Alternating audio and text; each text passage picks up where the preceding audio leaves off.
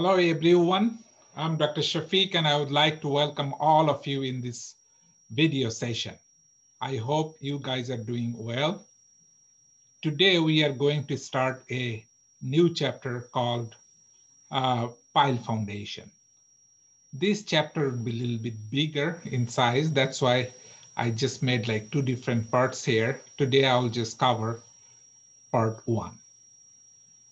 You already know that the foundations are primarily divided into two classes like shallow foundation and deep foundation. Shallow foundation, when the dF by B means like depth of foundation divided by the width is less than 4, then we usually call that one shallow foundation. If dF by B is greater than 4, then basically we call that one deep foundation. So pile is basically a part of the deep foundation. You can see here that these are tall buildings, two tall buildings here. This is the ground level here. You cannot see anything below here because this is in the subsurface. But you can see there are a lot of slender columns that's actually taking the load and transfer that load from here to a deep layer, which is much stronger than the shallow layers here. Now let's move forward and let's see what is basically our pile foundation is. So pile foundation is a type of deep foundation, is actually a slender column or long cylinder made of materials such as concrete, steel, or timber, which are used to support the structure and transfer the load to a desired depth. The deep foundation is defined as when the depth is significantly larger than the width of the foundation. As I said earlier, that dF by B has to be at least 4 for deep foundation. And then pile foundations are usually used for large structures or heavy structures when the nearby soil layer is not capable to handle that kind of load. So you have to transfer that load to a suitable depth where the soil strength is significantly higher.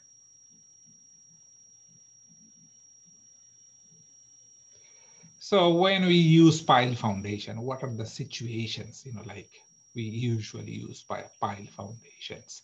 So first of all, when the soil at shallow depth is weak and compressible, when the structure needs to carry lateral loads, when the structure will be constructed in an expansive or collapsible soil, when the structure needs to resist uplift force, like many towers, when the soil requires compaction to a deeper depth, when there is a possibility of scouring, usually for bridge piers inside a river, okay?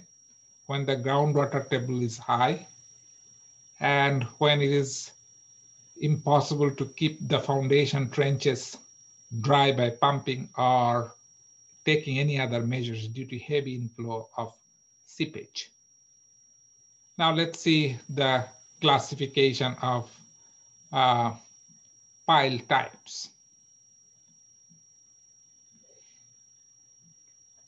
So pile foundation can be classified based on function or use, and that would be 3, like sheet pile, load-bearing pile, and soil compactor piles. And then load-bearing piles could be end-bearing piles or friction piles.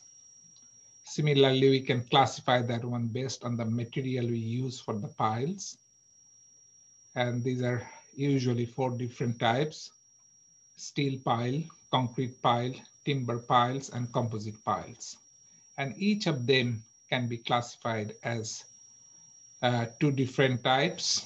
First of all, for steel pipes, you can see that could be I-section piles or hollow pipes. Concrete piles could be 2 different: precast piles and cast-in-place piles. timber piles, that could be untreated timber piles and chemically treated piles. And then composite piles with timber, with precast concrete or steel and cast in situ concrete. Okay. Now we are going to, kind of get familiar with each type of piles before we go to the design part. Okay. So first, let's start with sheet piles. So sheet piles, this type of piles is mostly used to provide lateral support. You can see here, this is the picture here, sheet piles. Okay.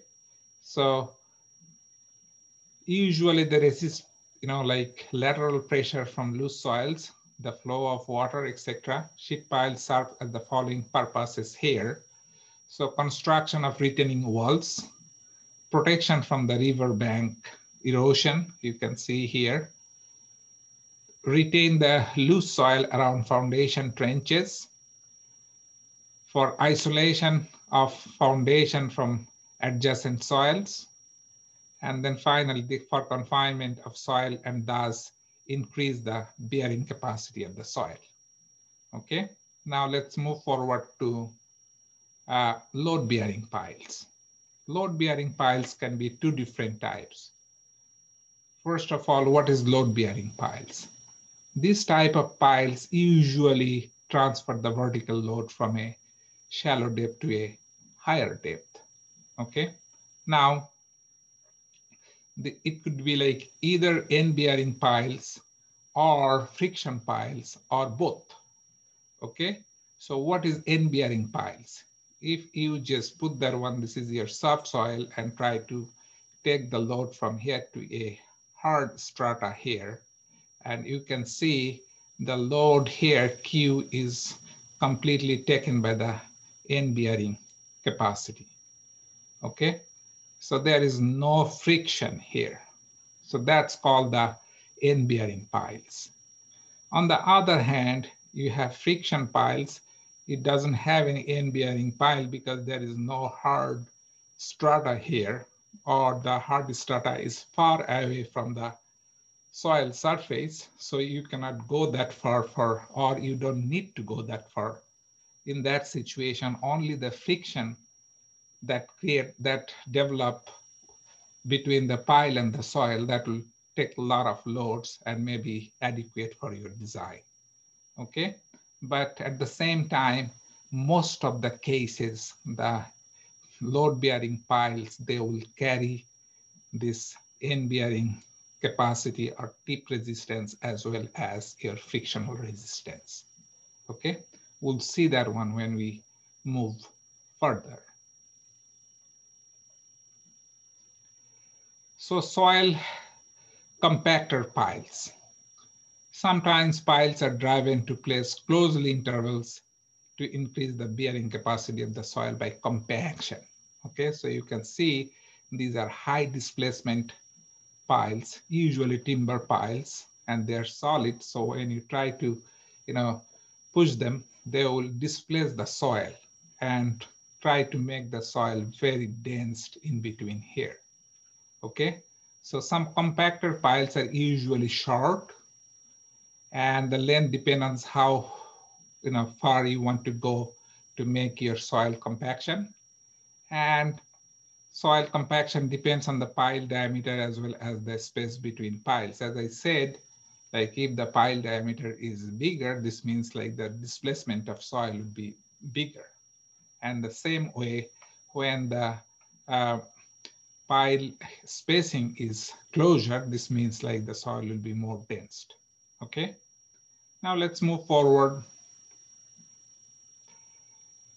Piles materials. You can see different type of pile materials can be used in practice, and that depends on basically the type of load to be carried, subsoil conditions, location of the water table, and installation technique required.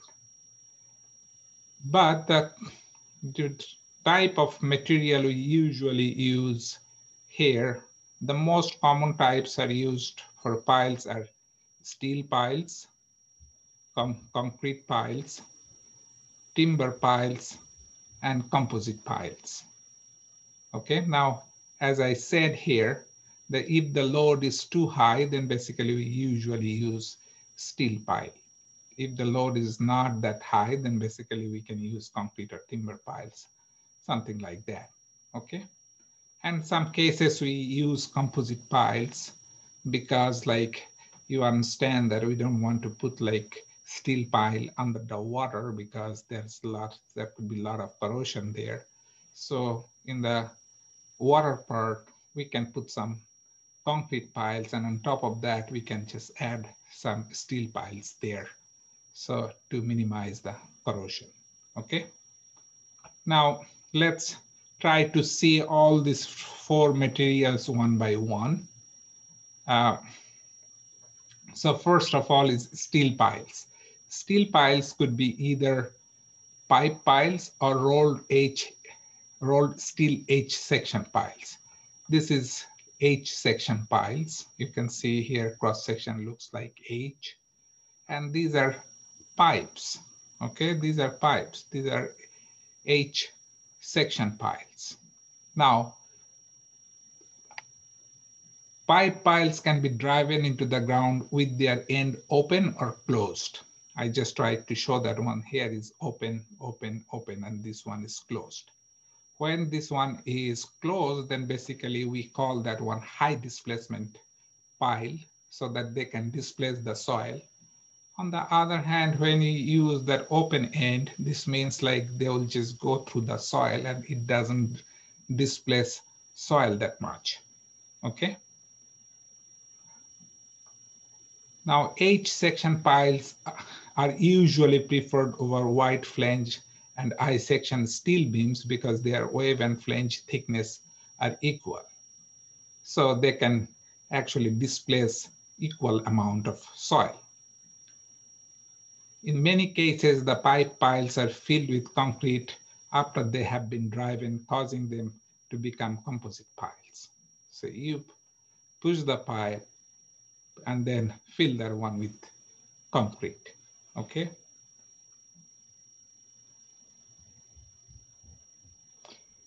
Now, steel pile, what are the general fact about the steel piles? First of all, you can see usually they are 15 meter to 60 meter long. Their usual load carrying capacity is 300 kilonewton to 1200 kilonewton, okay? Very strong. What are the advantages? First of all, easy to handle with respect to cutoff and extension to the desired length. Can stand high driving stress when you are just trying to drive with like your piston and like a hammer, then basically it can resist high driving stress, can penetrate hard layers such as dense gravel or soft rock, and high load carrying capacity. What are the disadvantages? First of all, relatively expensive, high level of noise when you try to drive that one into the soil, and definitely subject to corrosion because this is steel, and H pile may be damaged or deflect from the vertical driving through hard layers like rocks and everything, okay? So that's one of the disadvantage for your steel piles. Now concrete piles. So they are basically 2 categories. One is like precast piles and cast in situ piles. This is precast pile here, and you can see this is cast in situ pile. So the difference is like you just precast that one somewhere, then bring to the site and try to drive with your machine, driving machine. Here, actually, you make a hole first in the ground, then sometimes you use casing, sometimes you don't use casing, but you fill that one with reinforcement and then fill that one with concrete, okay? So the fact about concrete piles. So usual length is 10 meter to 15 meter. Usual load is 300 kilonewton to 3000 kilonewton. What are the advantages? They can be subjected to hard driving, very strong, corrosion resistance. That's one of the most important part for concrete when you compare that one with the steel. Can be easily combined with a concrete superstructures. Easier, okay, to connect concrete to concrete. And what are the disadvantages? Difficult to achieve proper cutoff and difficult to transport from one place to another place if this is like your precast pile.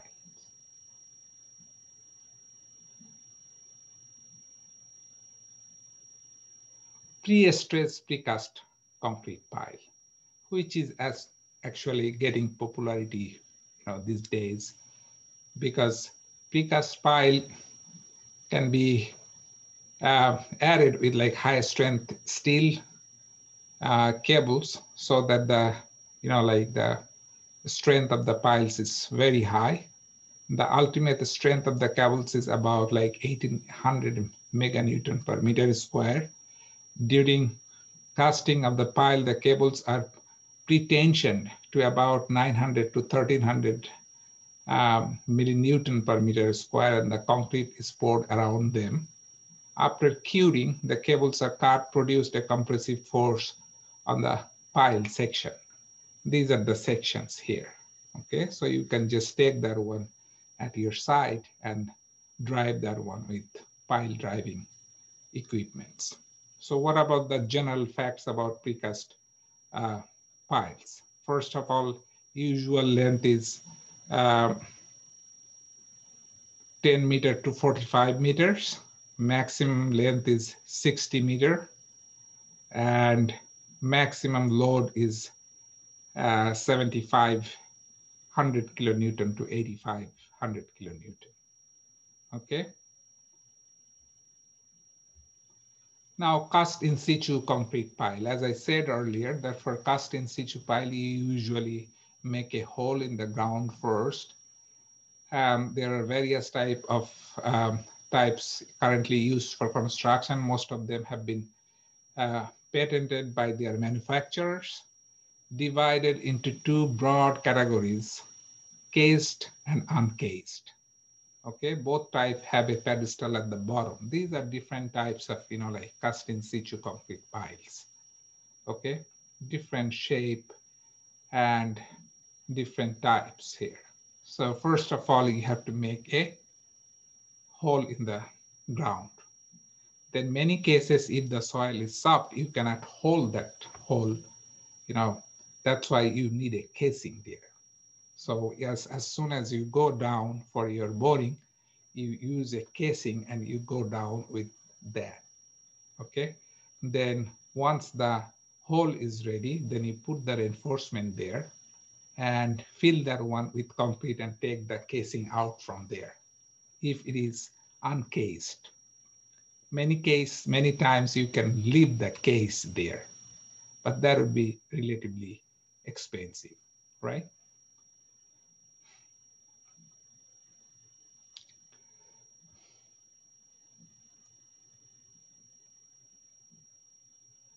So cased cast in situ concrete piles. So cased piles are made by driving a steel casing into the ground using a mandrel placed inside the casing. Something like this, okay? When the pile reached the proper depth, the mandrel is withdrawn and the casing is filled with concrete. Most of the time, actually, we fill that one with the reinforcement and then fill with the concrete, right? So the fact about cased, cast in place piles, they are usually 15 to 50 feet long. Maximum length is 100 feet to 130 feet. Usual load is 45 kip to 115 kip, and approximately maximum load is 180 kips. What are the advantage of this type?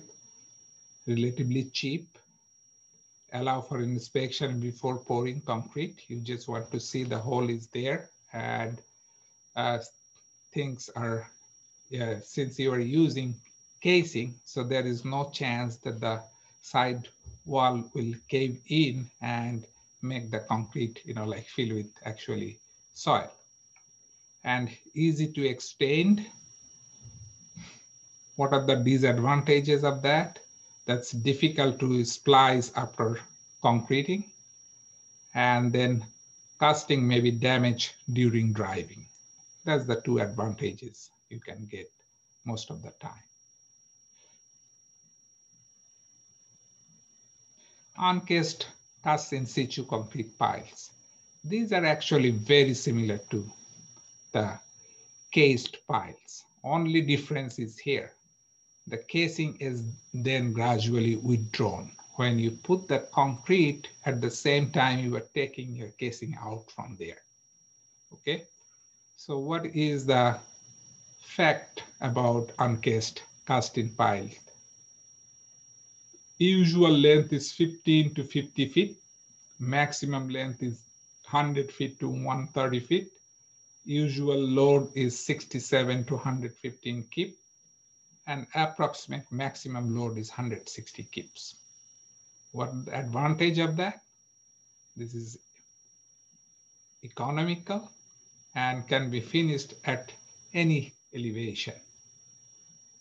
Disadvantage, difficult to splice after concrete. Actually, you have to break a little bit of concrete if you want to splice and then make the reinforcement, the splicing, and then add the concrete again. Void may be created if concrete is placed rapidly, and the soil, soft soil, the side of the hole may cave in. That's the biggest problem actually with like uncased piles, that many times the side of the wall will cave in, and what will happen, like the concrete will be filled with some soil and maybe not achieve enough strength to hold the load. Okay. Timber piles, very common in construction, and these are actually trunks of the tree that have like branches, barks, carefully trimmed off. To qualify for use as a pile, the timber should be straight, sound, and without any defect. Fact about timber piles. The maximum length of the most timber piles is from 30 to 65 feet. Okay, timber piles cannot withstand hard driving stress. Therefore, the pile capacity is generally limited. So when you try to push that one with your machine or put the hammer down there, then basically the, like the part, on the top of the pile will be damaged. That's the first thing. Second thing, if you see there is any hard layer or any gravel at the bottom, then it's again the problem. Timber piles can stay undamaged indefinitely if they are surrounded by saturated soil. Okay, so usually there is saturated soil, there is no chance that the insect will attack the wooden pile. But we can see when this one is like above the water table, these piles are subjected to attack by insects. We also see that marine environment, actually here, marine environment, timber piles are subjected to attack by various organisms, and that can be damaged extensively in the few months. And once again, you can improve the life of the timber piles by using some preservatives such as creosote that will try to prevent the insect to attack the timber piles. Okay. Now there are three different classes of timber piles, depending on like what type of wood we are talking about and how much load they can take. So this is class 1 piles, which can carry heavy loads. The butt diameter should be minimum 14 inch. Class B piles, where butt diameter will be 12 to 13, and class C piles, which is mostly used for temporary construction work. And here is the Uh, Strength properties of timber, piles. You can see these are southern pines, Douglas fir, lodgepole pine, red oaks, and red pine. We see like based on the axial compression, bending, shear compression perpendicular to the grain, and like modulus of elasticity, actually Douglas fir, this is kind of the best pile you can have from the timbers. Okay. Composite piles. So upper and lower portion of the composite piles are made of different materials. Here you can see the bottom part here is actually concrete and the top part is steel. So if you want to put a little bit of the pile under the water or the saturated zone, then basically you can use that one there and then use the top part above the water table. Okay. Steel and concrete piles also, this is the steel and concrete piles. And sometimes we also do, like you can see, concrete and wooden piles actually, okay? Forming proper joints between two dissimilar material is sometimes very, very difficult. We understand that, but these are not like widely used. These days, actually, we can see there are different type of, composite material they're using to make the piles. You can see here, this is a steel pipe, but outside of that pile is recycled plastic. That's some of the steel core pile. Then you can see here, these are recycled plastic matrix rather than using concrete, they're using recycled plastic material. So you can see this is FRP shell, fiberglass, and then this one is filled with concrete infill. So these are special material from manufacturers, and they have the details and the detailed property of that material with them, and they will provide you like what kind of strength these piles have. Okay. Now, method of pile installation. How do we install pile? There are basically two different methods. First of all, drive-in piles. You can see here, this is your pile. This is the driving head or piston. Sometimes we call that one hammer too. So this one will just drop like this, and try to push that one. That's the drive-in piles. So drive-in piles, we usually try to displace the soil. And the second one is bored piles. Here is the boring, thing. You are using this one, making a bore first, making a hole first, then you are just putting that reinforcement down here, and then you are filling with concrete very slowly. Okay, so this is your bored piles. Now, what are the facts about pile installations? Most piles are driven into ground using a pile driving hammer. There are several types of hammer. You will just take a look in your book and read that one once, and you will understand that how you can just drive your hammer into your pile to push that one inside the soil. Jetting is sometimes required to penetrate through a thin layer of hard soil. Okay. Jetting of water, actually. You are using high pressure water to cut the bottom so that your pile can go through that very easily.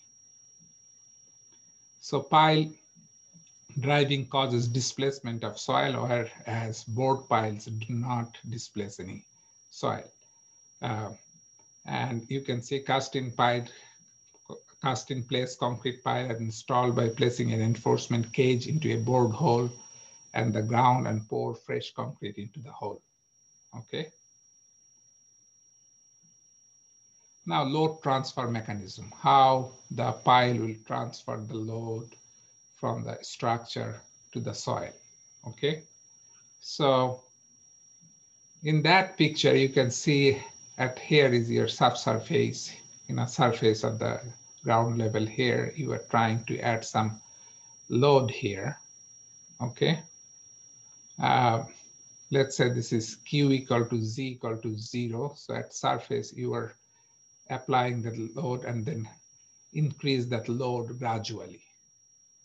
So a part of that load will be resisted by the side friction developed along the shaft, and a part will be taken by the tip of the pile. So here, so this is your side friction all along the pile here, and this is the tip resistance. Okay, so you can see if your total Q is from here to here, you can see a certain part would be taken care by the tip and certain part will be taken by the friction between the soil and the pile. And you can see this is Q1 here, okay? So this one Q is basically Q1 plus Q2. Now, the nature of the soil reaction looks like this, okay? The maximum frictional resistance Q1 is equal to Qs. Here, Q1 equal to Qs, ultimate situation here, will be fully mobilized when the relative displacement between the soil and the pipe is about 0.2 to 0.3 inch. Okay, then we'll get the maximum possible friction there. Similarly, the maximum point resistance, or the resistance at the tip, we sometimes call point resistance, sometimes we call that one tip resistance, okay? So that would be maximum when the pile tip has moved 10 to 25% of the pile width. So you can see this is much smaller, 0.2 to 0.3 inch than 10 to 25% of the pile width. So this one is basically saying that the skin friction Qs is developed at much smaller pile displacement compared to the point resistance Qp. So you can see actually this is the final case, like when this is your Qu, then basically you will see this one is your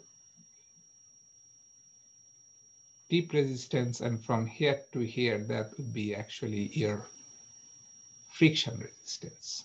Okay. Now we have different method how to calculate this tip resistance and how to find out the frictional resistance. Definitely we'll be talk about that in the later section.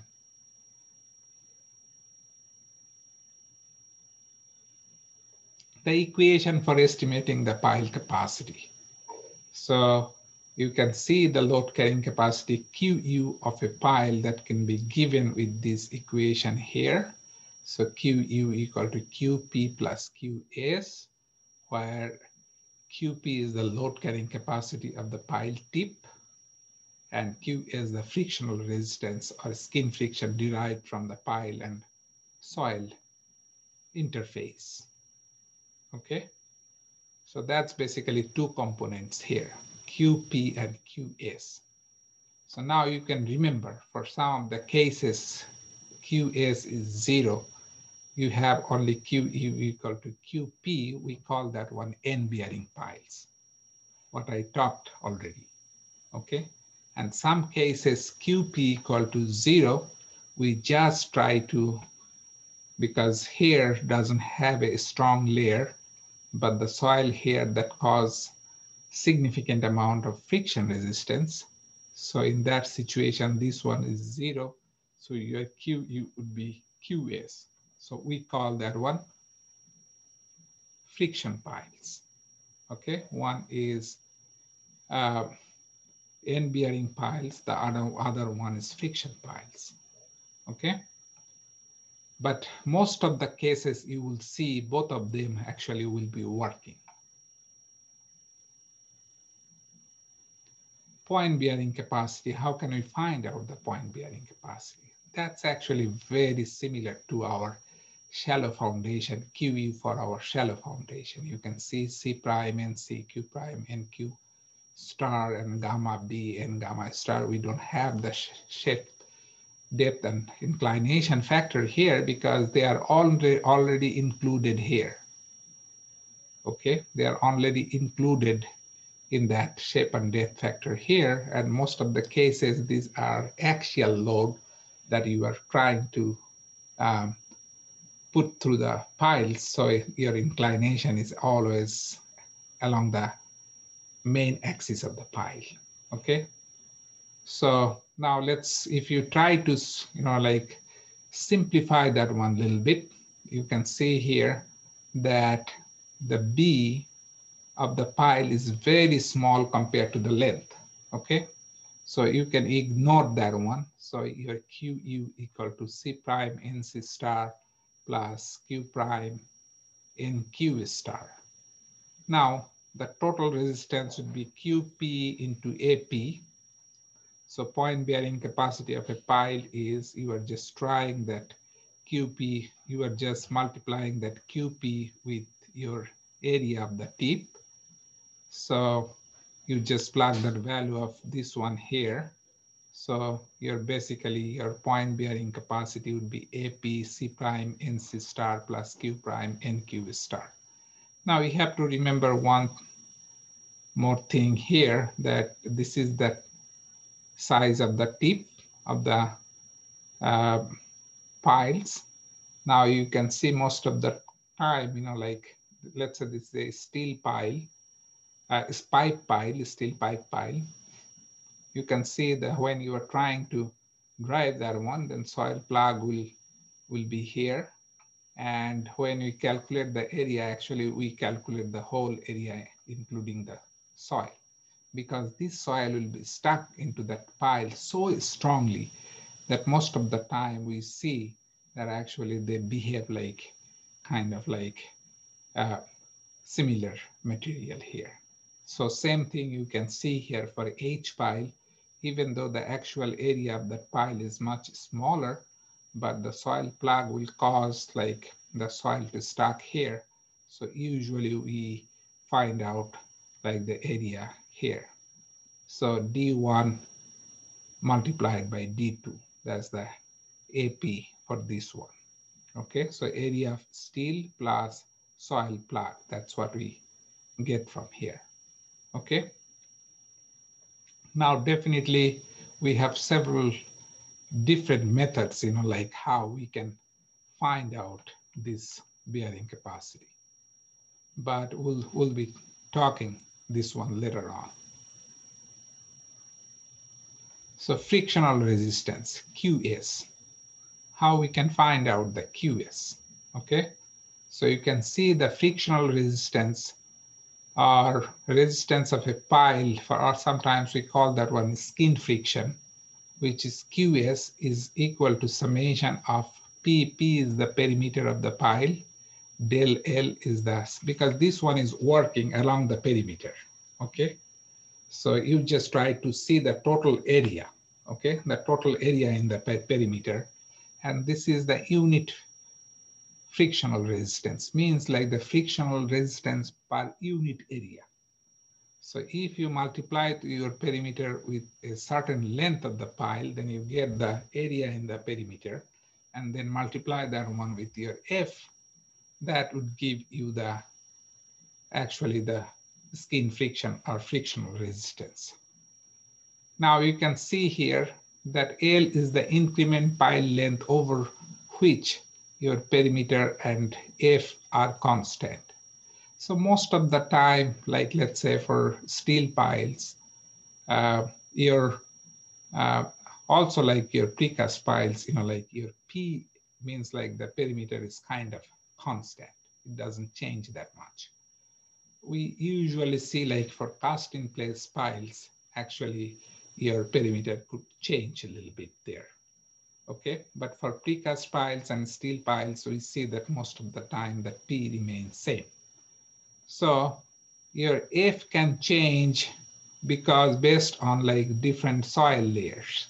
Okay, here is one type of soil, have a length of L1, you have another type of soil here, and you have another type of soil here. Okay, so the F is changing from here to here, and then from changing from here to here, and from here to here. So if I try to write that equation for 3-layer soils, that becomes something like that. Since the perimeter remains same, I'll keep that one P here. Then L1, F1, this is my L1 and the frictional coefficient here is F1, here is F2 and here is F3. So your total QS would be P multiplied by L1, F1 plus L2, F2 plus L3, F3, okay? So F1, F2, and F3 are the frictional coefficient for layer 1, 2, and 3 respectively, okay?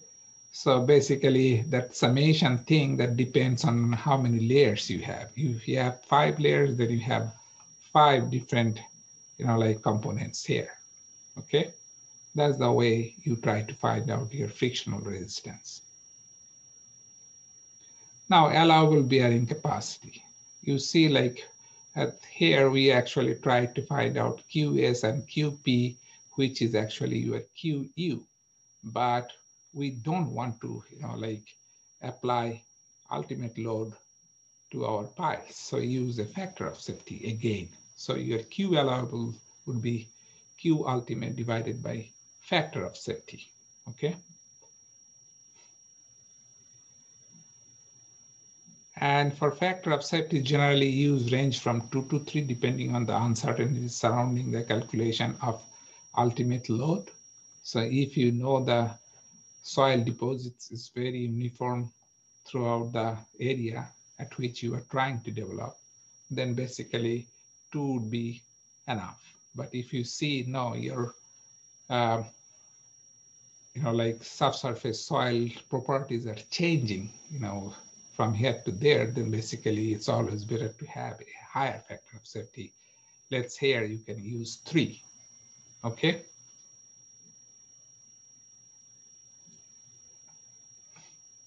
Now determination of QP. How can you find out your QP? So first of all, the method to determine the point or tip resistance is different for sand and clay, okay? 2 different formulas, okay? The point resistance depend on the properties of the soil of the layer at which the tip resting. You can understand that if there is like, let's say, if I go back here, the tip resistance here, that actually the property of the soil in this layer, not here or here. On the other hand, the frictional resistance that depends on like from here to here for this layer, from here to here for this layer, and here to here for this layer. But the tip resistance, once again, like the tip resistance depend only on the layer at which this one rests, okay? Now let's move forward there.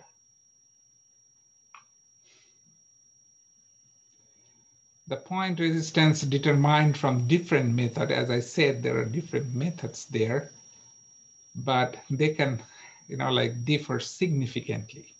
Okay, I will show you example that how much they can differ. Sometimes they can differ like 100% even, okay? Now, if the soil layer at which this one is resting is a CP soil, as I said here, like this one is different for sand and clay, different method. So if you have like both sand and clay part of the soil, then what do? Then basically what we do, determine the point resistance separately, once considering clay and then considering sand, or considering sand and then clay, and try to find out the QP for each of the cases. And once we get that one, then we just add them together to find out the total QP. So here you can see, like for this particular soil, you can see this is CP soil. So first of all, I will just consider this one as a sand and try to find out my QP for sand. Then I'll run the same analysis based on the clay, and this method is a little different. And then basically I'll find out my QP for clay. And the total capacity would be QP for sand plus QP for clay. Okay, so that's the catch that you have to understand, because the book didn't describe that one quite well. Okay.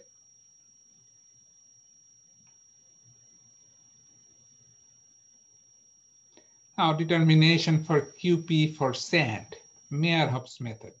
Okay, so we have three methods here that we'll discuss in this chapter. One is Meyerhoff's method, Vesich's method, and Quayle and Castillo method. Okay, so first of all, the Meyerhoff's method, you can see that the point bearing capacity of a pile in a sand generally increases with the depth of embedment in the bearing stratum and reaches the maximum value at an embedment ratio LB by D, LB, which is equal to LB by D critical. Okay, so it increases from 0 and then certain time it doesn't increase anymore because there is a limiting value. That's what we are talking about here. So beyond the critical embedment ratio LB by DCR, the value of QP remains constant. Means like your QP is equal to your QL. L is the limiting factor. Okay, so if I show that one here, then you can see this one is increasing, increasing, increasing. And when the depth is LB by CR, then basically this one doesn't increase anymore and remain same. Okay, so if your tip resistance for a pile in sand is QP is AP into QP. So here is your AP means the area of the tip, and then Q prime is which is gamma H. If there is water, then you have to find out the effective stress, and then NQ star. Okay, but whatever QP you get from here, that has to be less than APQL. L is the limiting factor, like you cannot go more than that. Okay, and the limiting point resistance is basically 0.5 PA NQ star 10 phi prime. PA is the atmospheric pressure, which is 100 kPa or 2000 PSF, and phi is the effective soil friction angle. Okay, now how can you find out your NQ star?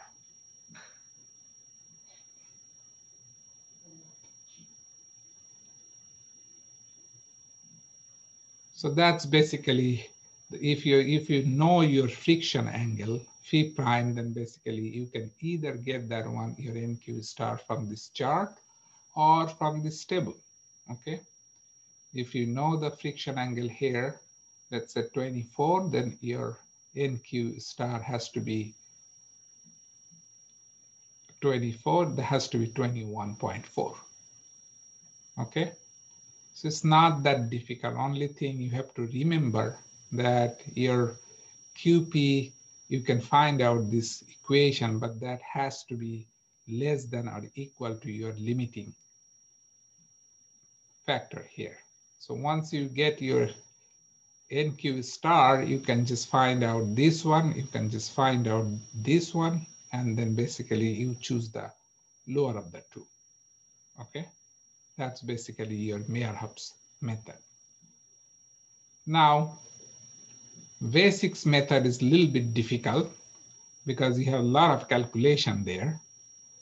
For basically the Vesich proposed a method estimating the pile point bearing capacity based on the theory of expansion of cavities. Okay, so according to his theory, QP is equal to AP sigma prime bar, sigma naught bar prime, and N sigma star.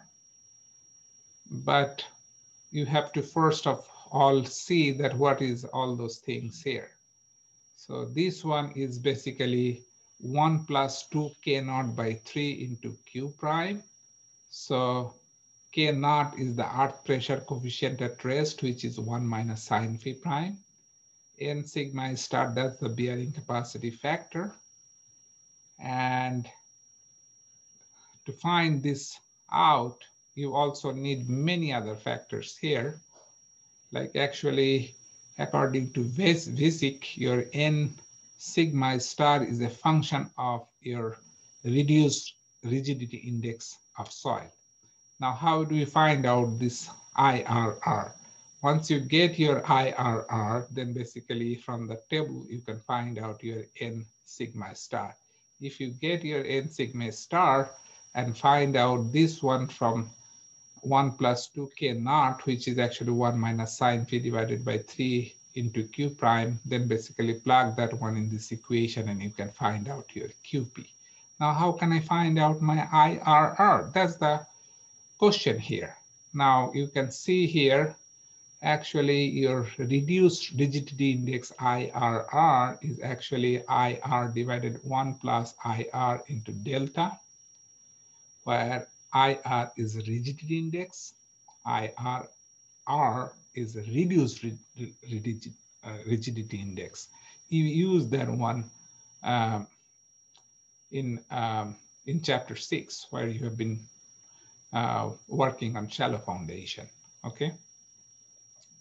So your rigidity index is equal to ES divided by 2 into mu S Q prime tan phi prime, or you can use GS divided by Q prime tan phi prime, where ES is the modulus of elasticity of soil, mu S is the Poisson's ratio, GS is the shear modulus of elasticity for soil, and delta is average volumetric strain in the plastic zone below the pile point, okay? Now, how can I get all those values for soil? So he gave you some of the information here. So according to Chen and Kulwe, your ES is equal to MPa. PA is the atmospheric pressure. You already know 100 kPa, 2000 PSF.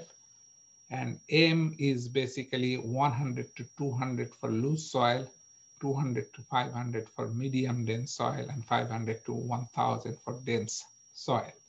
So usually you can, for loose soil, you can, let's say 100 to 200 most of the time. We'll just pick the middle of the two, average of the two, so 150, okay? Then so what is our Poisson's ratio of the soil? That's actually mu S is equal to 0.1 plus 0.3 phi prime minus 25 divided by 20. If your phi prime varies from 25 to 45, okay? And then average volumetric strain, that delta is 0.005 into phi prime minus 25 by 20 into q prime by PA prime. Since you know your PA prime, you can find out your Q prime very easily, which is gamma H, right? And then gamma submerged into H. I will say this way because this is effective stress. And if your phi is given, then you can see, like, you can find out delta and MS quite easily. If you know what type of soil here, then basically you can find out your ES from there. Once you find out your ES, then you can just plug that one here. You can find out your IR. Once you get your IR, you can find out your IRR. As soon as you get your IRR, then basically you can use the table here to find out your N sigma star. Okay, so this is your IRR, this is your phi. So if you see your phi is 25 and RR is 80, then basically you can just go there. If you see your IRR equal to 90, then basically you have to interpolate from these two values to find out what would be your value for 90, okay? Once you get that, your N sigma star, then just plug that one in the equation and find out your tip resistance, okay? Let's move forward. This is the Quayle and Castillo method. This is actually a very simple method. Okay, so Quayle and Castillo actually analyzed 24 large field scale tests on drive and pile and suggested that the keep resistance QP in sand has to be Q prime into NQ star into AP. Okay, now NQ star is a function of your phi prime and L by D ratio. Okay, so this is your L by D ratio. This is basically your phi here. And then this is your phi here actually for different lines. So from there, you just find out what would be your NQ star here. Okay, so let's say your L is 10 and let's say L is 30 and D equal to 1. So L by D equal to 1 and your phi equal to 30. So you just go to this line and then go here to find out what would be your bearing capacity NQ star, which is actually here almost like 25. Okay, so this one is kind of easy. So these are the three cases to find out the tip resistance for sand. Okay, for sand, you have three different methods. One is your Meyerhoff's method, then Vazek's method, and Coyle and Castillo method. Now let's see that what happens like when my tip of the pile is on the clay, okay, pure clay.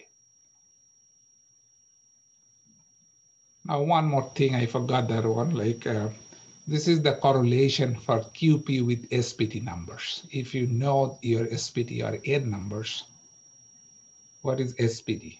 That's standard penetration number, right?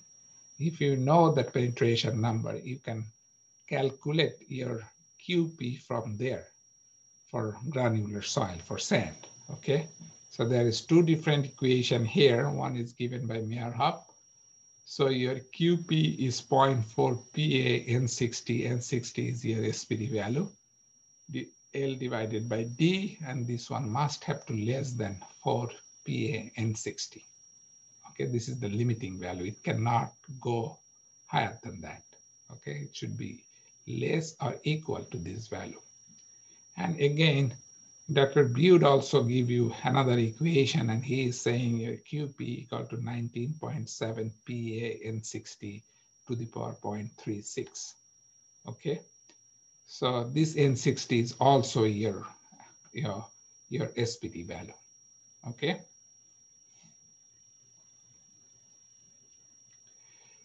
Now for clay, determination of QP for clay. So Meyerhoff's method, very easy. He is saying that your QP is NC-CuAp, but for saturated clay, your NC is 9. So this one is actually 9 CuAp. Okay, so your QP is 9 CuAp. So Cu is the undrained cohesion of the clay soil, and Ap is the area of the tip of the pile. But this is very careful that this is saturated clay, must have to be below the water table. Okay. Now, if you have CFE soil, then you have to use this equation and the other Meyerhoff's equation for sand, find out your QP separately, and then add them together to find out your total QP. Okay. And so once again, I tried to show that one here, that your AP is basically the whole area here, even though this is a hole here, but soil plug will be there. So the area is actually the whole area here. Your area is actually D1 into D2. You don't subtract that area because there is no steel there. But you have soil plug there. Soil is kind of stuck there. So basically you have to consider the whole thing as the area of the tip. Okay, now let's see like Vazek's method. Vazek's method is saying for saturated clay, actually that would be clay, saturated clay, which is QP is equal to AP QP, which is AP CuNC star, where Cu is undrained cohesion. You can see like for Meyerhoff's equation, this one was 9, but now you can have to find that out. So your NC star is 4 by 3 ln IRR plus 1 plus pi by 2 plus 1. Okay, so you have to find that out from that equation here. Okay, now for saturated clay, there is some modification here. So no volume change occurs, so delta is equal to 0. So your IRR is equal to IR, that's the simplification. So you can find out your IR is equal to ES divided by 3 CU, okay? So your IRR is equal to ES divided by 3 CU. Once you get that value, you just plug that one here and you can find out your NC star here. You will see this value is very close to actually 9. It can varies from like 5 to like 15, but most of the cases this value is very close to 9. Okay, so here is your NC star value. Either you can use this equation or there is already, if you know your IRR, plug that one here and you can find out your NC from this table, okay? Or use this equation, whichever you feel more comfortable. O'Neill and Ricci, they also suggested that you can find out your IR, which is also equal to IRR for phi equal to 0 soil, is 347 into CU by PA minus 33 and has to be less than 300. Okay, so you can see for 300, you get your NC star is actually 11.51, okay?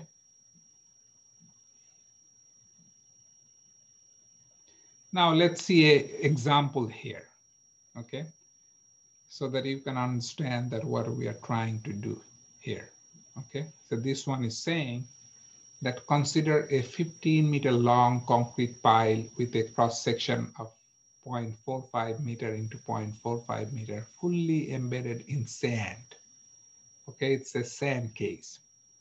For the sand, given unit weight gamma equal to 17 kilonewton per meter cube and the soil friction angle phi prime is 35 degrees, estimate the ultimate point bearing capacity following Meyerhoff's method, Vesics method, Coyle and Castillo method, and then saying that after finding the value of all three methods, then find out, like you recommend, like what would be the value of your QP, okay? Now let's say solution for Meyerhoff's method, okay, A. So you can see for Meyerhoff's method, we know your QP is equal to AP Q prime NQ star and should be less than AP into 0.5 PA NQ star 10 phi prime. Since our phi prime is 35, the value of NQ star from the table is 143. And your Q prime is gamma H, which is 17 into 15. So this is 255 kilonewton per meter squared. They didn't tell anything about the water table.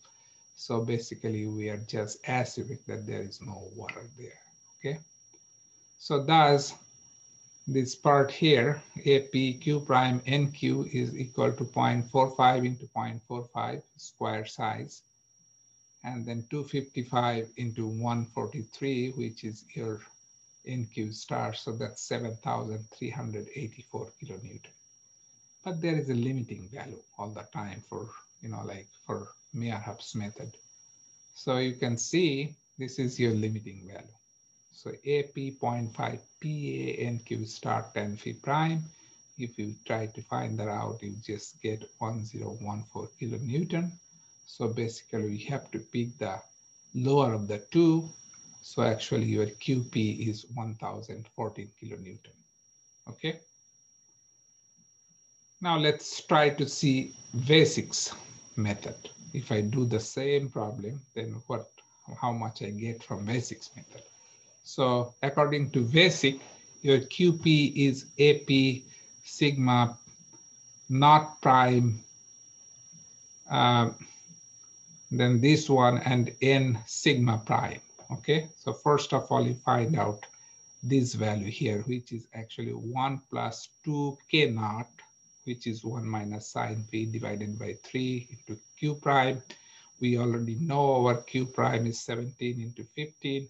So I plug all those values and I get this one is equal to 139.96 kilonewton per meter square. Now we have to find out our ES, which is equal to PA into M. So for medium clay, medium sand, that's what we are assuming here actually, okay? So my M is 250. I'm just assuming that one. You know that the table gave you the M value for different type of soil, loose soil, medium soil, and dense soil. So M is 250, so your ES has to be 25,000 kilonewton per meter square. Your mu S means like your Poisson's ratio is 0.1 plus 0.3 phi minus 25 by 20, that's actually 0.25. You find out your deformation and you get that 1.0064. Then you plug that one in your IR equation and your IR is 56. Then you find out your IRR. So this one is basically 41.2. Now from the table, you just try to see your phi prime is 35 and your IRR is 41.2. The value of N sigma star is 55. Hence your QP, you just plug that value here and you get like 1,559 kilonewton.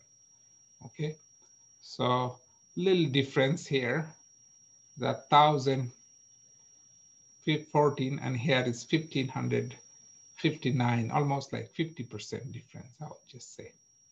Now, if we do that one based on Coyle and Castillo method, then basically you can see QP is equal to Q prime NQ star AP.